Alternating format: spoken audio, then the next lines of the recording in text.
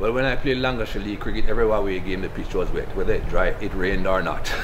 It was just a matter of turning up and 22 yards are going to be wet. But I enjoyed being at Rishton. I played with some good people there. Every now and again I run across some of the guys. I used to run across them more, say, 10 years ago than I do now, because they all used to come to Old Trafford to see any international game, and I would go to the pavilion and see them.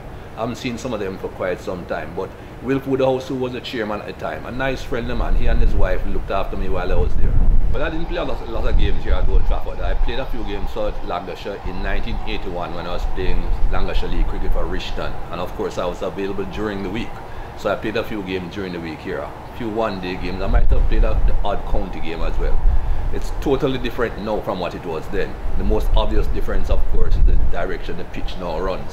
In my time it ran east to west.